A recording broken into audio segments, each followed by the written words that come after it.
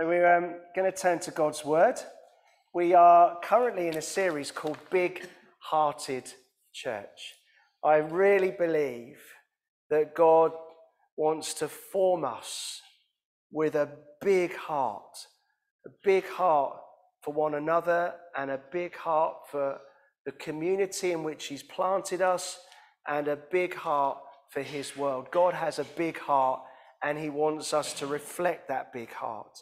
And as we've journeyed in this series, we have seen that a big heart, you ask, well, that's all very well saying, let's be big-hearted, but what does that mean in accordance with Scripture? Well, we've seen how it's meaning to be a gospel-telling community, that God has given us good news, and He wants us to share that good news. It means being a gospel-dwelling community, just being the embodiment and the incarnation. Jesus drew close.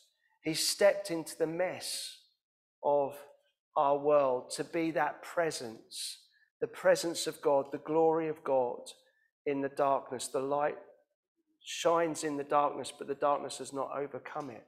We're called to not only just speak the words of good news, but to be the good news of Jesus. So gospel telling, gospel dwelling. Last week we saw that it also means to be generously giving, that Christ gave everything for us. Christ gave of Himself wholly and completely. The generosity of God was to give of Himself ultimately on the cross. And to be big-hearted, to reflect the heart of God, means that we need that spirit of generosity, that we need to give of ourselves where there is need. We need to be open to being the generosity of God. And today we're thinking about what it means to be a grace-filled community, a grace-filled community. So this is part 4, a gracious giving church. And if you've got your Bible, turn with me to 1 Timothy chapter 1. And I'm going to read from verse 12 of this chapter. This is all about grace, how we can be a grace-flowing community. We want to be big-hearted. We want to reflect the heart of God. And to do that, we need to be a grace-flowing community. And this in my Bible, this is entitled, this passage, The Lord's Grace to Paul. We're going to see grace in action through this passage. This is what Paul writes. I thank Christ Jesus, our Lord, who has given me strength, that He considered me faithful, appointing me to His service. Even though I was once a blasphemer and a persecutor and a violent man, I was shown mercy because I acted in ignorance and unbelief. The grace of our Lord was poured out on me abundantly, along with the faith and love that are in Christ Jesus. Here is a trustworthy saying that deserves full acceptance. Christ Jesus came into the world to save sinners, of whom I am the worst. But that for that very reason I was shown mercy, so that in me, the worst of sinners, Christ Jesus might display His unlimited patience as an example for those who would believe on Him and receive eternal life. Now to the King eternal, immortal, invisible, the only God, be honor and glory forever and ever. Amen. Amen. We give thanks to God for His amazing word. You know, before his conversion, Francis of Assisi had been known to mock those who were suffering with leprosy. Looking in the direction of their house, which was still over 2 miles away, he held his nose as if the smell offended him. But now, as Christ had broken into Francis's heart, he began to grow in the grace and the power of God. And upon meeting lepers, God would enable him, rather than to keep them at arm's length, rather than to sneer at them, rather than to despise them, actually God began to give him a love for them, enable him to go near them and greet them even with a kiss. Indeed, Francis, filled with compassion, knowing the grace of God in his life, filled with compassion, he would often visit their homes in order to wash them and carefully cleanse the ulcers that covered their skin. Over the years, as people saw the example of this grace and this love and this compassion, many people joined in with Francis, and some of these brothers set up a leper hospital. On one occasion, when Francis was visiting the hospital, he encountered a patient who constantly blasphemed and was violent and was abusive to all who tried to serve him. Francis came across the guy and prayed for the man. "Can I pray for you?" And then after greeting him, he asked what could be done. And the guy said, "Wash me all over, for I am so disgusting that I cannot bear myself." Miraculously, as Francis washed the man, his leprosy was healed, and he began to weep bitterly and repent of his sins. You know, I truly believe that as the Church of God, we are called not to keep people at arm's length, not to despise people, not to judge them, not to look down upon them. We are actually called to reflect the grace of God. If you see this passage that we're looking at today, it starts with a thanksgiving and it closes with a thanksgiving. I thank Christ Jesus our Lord. And then it says, "Now to the King, eternal, immortal, invisible, the only God, be honor and glory forever and ever." In other words, Paul has this overflow of thanksgiving in his life. He absolutely knew how vile and messed up and abhorrent his life was before he met Jesus. He describes himself in this passage, as we'll see, as the worst of sinners.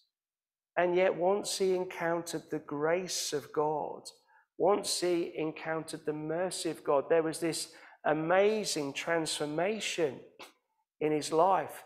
There was actually an overflow. Look at how Paul describes it in verse 14. He writes that the grace of our Lord was poured out on me abundantly, along with the faith and love that are in Christ Jesus. The image here, the grace of our Lord being poured out on me abundantly, the image here is of a river that cannot be contained. Paul has in his mind like the river Nile that is flowing and overflowing its banks. He's thinking of a river, maybe the Euphrates, which bursts its banks and carries everything before it, sweeping irresistibly on. Now, historically, the Nile, when it overflows, leads to this fertility. The region around the Nile becomes fertile, crops abound. The surrounding area becomes amazingly fertile. And I think that this is the image of what Paul has here of grace.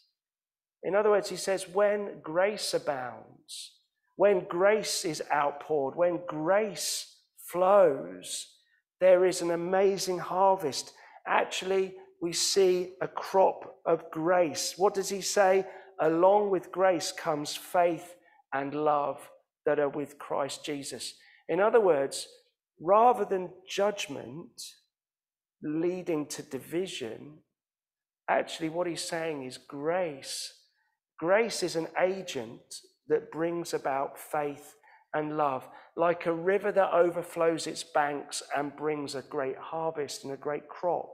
Grace brings faith and love. Paul knew this. Paul knew this from his own personal experience. This is autobiographical. He's saying, look, I want you to be a grace-filled community because this is the grace that I've experienced in my own life. He said, Christ Jesus came into the world to save sinners, of whom I am the worst.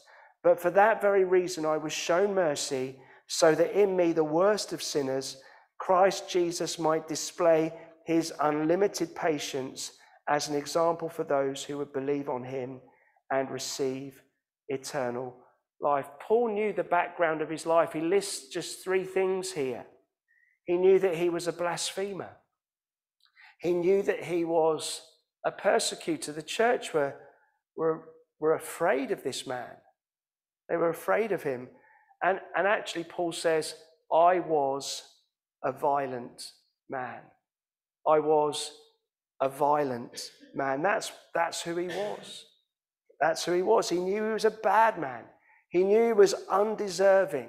He knew that God had every right to flick him off the planet and be done with him. And that's what was so amazing. That was what was so amazing in his life when he experienced the mercy of God rather than the wrath of God. It had an amazing effect on him.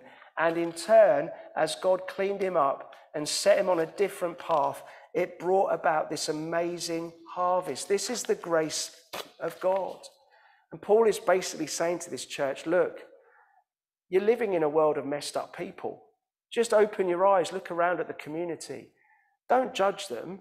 Don't turn your back on them. Don't despise them. Don't sneer at them. Don't look down upon them. Just love them. Love them. Show them grace. Embrace them. Embrace the untouchables. Embrace the unlovables. Embrace people that even just make your skin crawl. I mean, my dad was a prison chaplain for many years. And every prisoner that came into Norwich prison had to start with a visit from the chaplain or someone from the chaplaincy team. Do you know, I mean, I think my dad's quite a gracious, loving bloke, but he would say to me that there were prison cells that he had to enter where he knew what the bloke had done on the other side of those bars. And he said, it made me sick to my stomach to know what they'd done. But that person needed the love and the grace of God. And so I went in that cell and I shared Jesus. And that's what it's about. This is the flow of God. This is the flow of God, that when a person experiences grace, it leads to an overflow of grace. That's what I'm talking about here. An overflow of grace.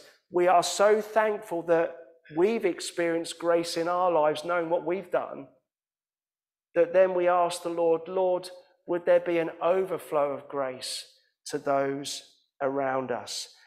And so our theme today is to be a grace-flowing community. That's a vision, isn't it? Can we be a channel of God's grace? And so my question this morning is, how do we nurture that? How do we nurture that? If that's a vision that Paul sets before Timothy as he's looking after the churches in Ephesus, how do we become a grace-flowing community? How do we nurture grace? And I think that from this passage there are kind of 3 keys that Paul, I think, from his own testimony brings to us in this passage. So first of all, how do we nurture grace? The first point is humility. Humility. The minute we start thinking we're better or judging others, we place ourselves above people. What did Jesus say? The Son of Man did not come to be served, did not come to lord it over. Like the Gentile leaders, he said, lord it over their people. No, the Son of Man did not come to be served, but to serve and to give his life as a ransom for many. I think the essence, this is how we're positioned. And I think this is what Paul, I don't think for 1 minute Paul just kind of did a tarry chart about his sins against everybody else. When he says, I'm the worst of sinners, he just says, look, I was a bad man. I was messed up. I am no better than the next person, is what he's saying. I'm as bad as anyone. I'm as bad as anyone. And I think the essence is this: we minister and we serve and we are community from the position that none of us are sorted. None of us have it all together. None of us are worthy. Paul knew he was undeserving. He knew he was not worthy of the role to which God had called him. He knew that. And so he said that to be a grace-flowing community comes from a position that we're no better than the next person. We need, what does Scripture say? All have sinned and all have fallen short of the glory of God. We're all in the same sinking boat. We all need the love and the grace and the mercy of God. And when we've received that, why would we not offer it? Paul says, look, I'm not worthy to be a servant of God. He says the only reason I'm able to minister as an apostle is because of God. And he identifies two things about this call on his life. He first of all recognizes it's the Lord who has given him strength. Verse 12, I thank Christ Jesus our Lord, who has given me strength, that he considered me faithful, appointing me to his service. There's two things in that verse that suggest that he knows what his role is. First of all, he recognizes that the strength has to come from God. Paul says, look, I can't do this in my own strength. If God is using me, it's because he has strengthened me, not because I am able in my own right. So the first thing we recognize is that this position of service comes from this position of humility, knowing that we can't do it, that it's only God in us doing it. And then he talks about service. He says, actually, the role to which I'm called is one of service. And the Greek word that he uses here is called diakonia. Diakonia. Now, we're quite familiar with that word, although you might not realize it, because it's where the word deacon comes from. And we know that deacon means to serve. In fact, later on in Timothy, Paul is going to share the type of character that is required for this type of service when appointing leaders in the church. And so Paul is saying, look, I can only be in this role because of God's strength, and I recognize that this role is service. And so to be a grace-flowing church is to know to have the humility that recognize we can't do this in our own strength, it has to be God's strength, and that the role is one of service. Come back to it. For the Son of Man did not come to be served, but to serve, and to give his life as a ransom for many. The starting point of grace flowing comes from a point of service. It flows out of a gratitude for all that Christ has done for us, and then a life of service towards others. Do we have a heart to serve those around us?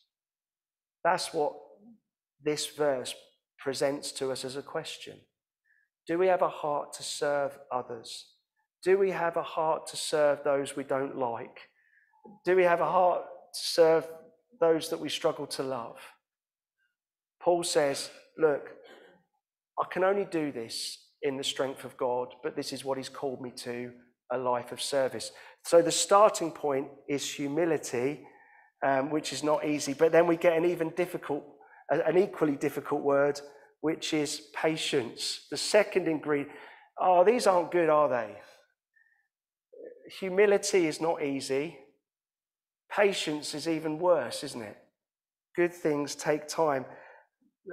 Look at verse 16. Paul goes on to say, I was shown mercy in me, the worst of sinners, that Christ Jesus might display his unlimited patience.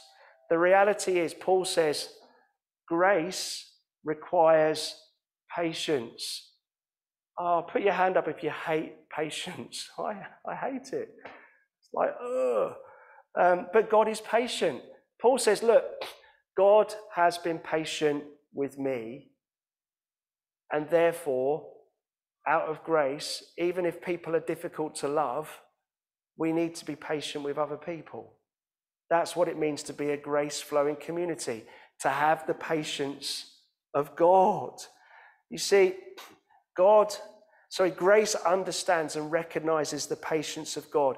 What are we saying here is that discipleship actually coming to God and being transformed by God is a journey that is a lifelong journey, isn't it?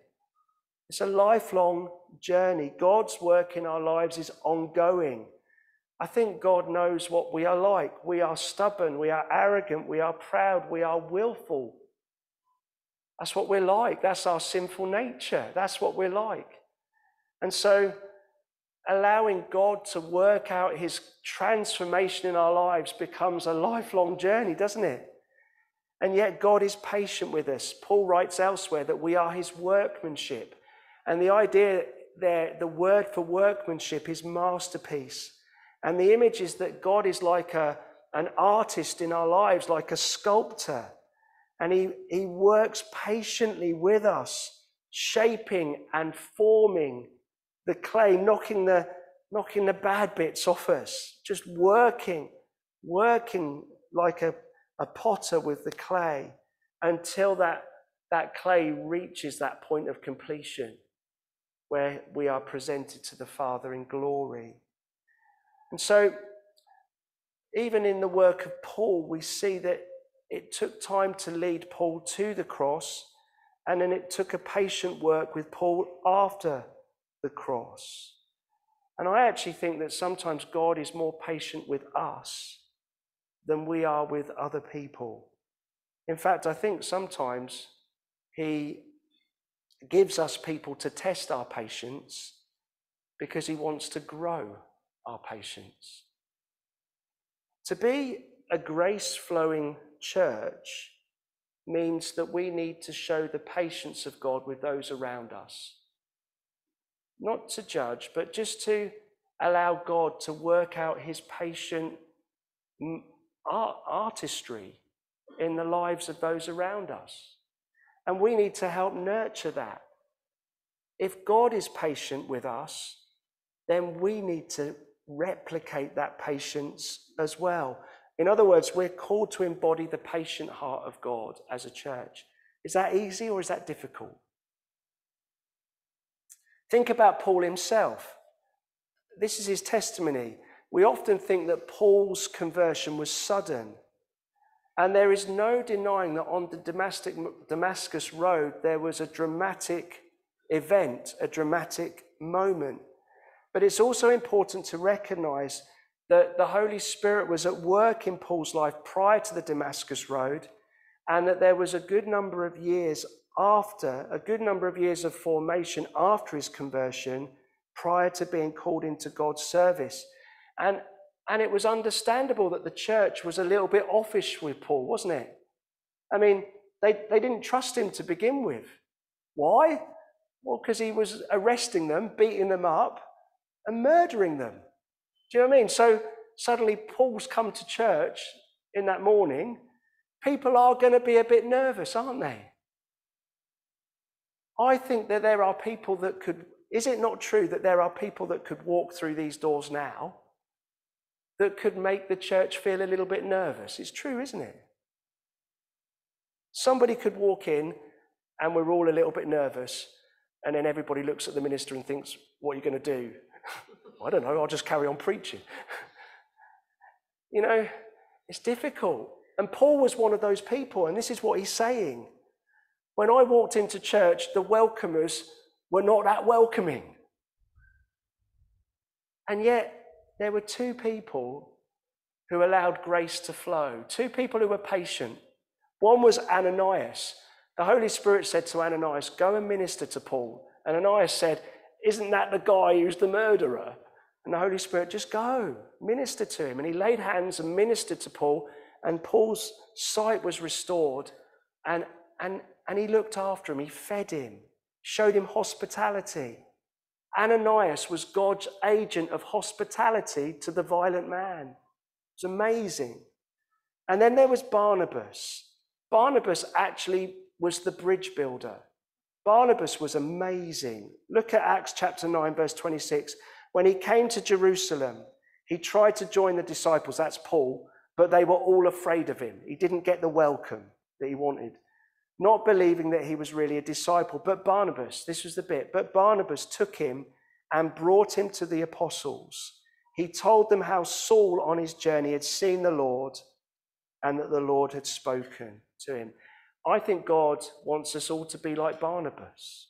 Rather than rejecting Paul, rather than keeping him at arm's length, both Ananias and Barnabas journeyed with him. They embraced him. They were gracious. They just gave him time to journey and for the work of the Lord's Holy Spirit to work in him and through him. But ultimately it led to a harvest. Do you know, isn't it amazing that Barnabas reached out and just gave him time, but then God used Paul so amazingly? That's the vision, that's the harvest, that's the flow, that's the River Nile of grace. And so we're just almost there. Humility, patience, and love. That's the third thing. The grace of our Lord was poured out on me abundantly, along with faith and love that are in Christ Jesus. Do you know, ultimately, this is about loving unlovable people. And recognizing that perhaps before I think of someone else being unlovable, I myself was unlovable first. A powerful example of this made the headlines in 2003 when a rector intervened in an angry and venomous exchange between the settled residents of the Cambridgeshire village of Cottenham and the travelling community who lived at the nearby Smithy Fen. Slowly but surely, in a long process that sought to encourage a constructive dialogue between the two groups, it was a rector, a vicar called Michael Hoare, who helped them to understand each other's hopes and fears, and it brought about transformation. Why? Because there was one guy there who, rather than keeping a community at arm's length, was willing to love and willing to listen. And so there we have it. There we have it. We are called to reflect the grace of God. We're called to be a grace-flowing community. And I know that Jesus knows that this isn't easy for a church, for any church, because it's uncomfortable. That's really why. And so I've asked the question from this passage today, how do we nurture grace? And they're simple things, but they are not easy. First of all, it requires humility, recognizing that I am no better than my brother or my sister. Secondly, it requires patience. Loving unlovable people is really difficult. It's a journey. And yet God has been gracious to do that with us. God is gracious to journey with us. We should be gracious to journey with others. And finally, it just comes from a heart of love. For God so loved the world that he gave his only begotten Son, that whoever they are, wherever they're from, may not perish, but have eternal life. What do you reckon? Do you think God could shape us to be a grace-flowing church? What do you reckon? Let's pray together. Let's pray. Let grace overflow.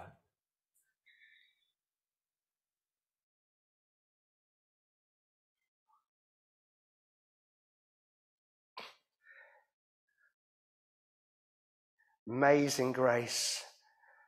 How can it be? Amazing grace. Father, we thank you for all that you've done in our lives. We know that we don't deserve it, but we thank you for it. Father, help us to be that grace-flowing community. Let there be an abundant overflow of grace in our communities. Open our eyes, Lord, to those on the margins. Open our eyes to those that are despised. Open our eyes to those that are judged. And help us to allow a river of your grace to flow. In Jesus' name we pray. Amen. I'm not pretending that's easy at all right? But with God, nothing is impossible. Amen. Let's close by singing.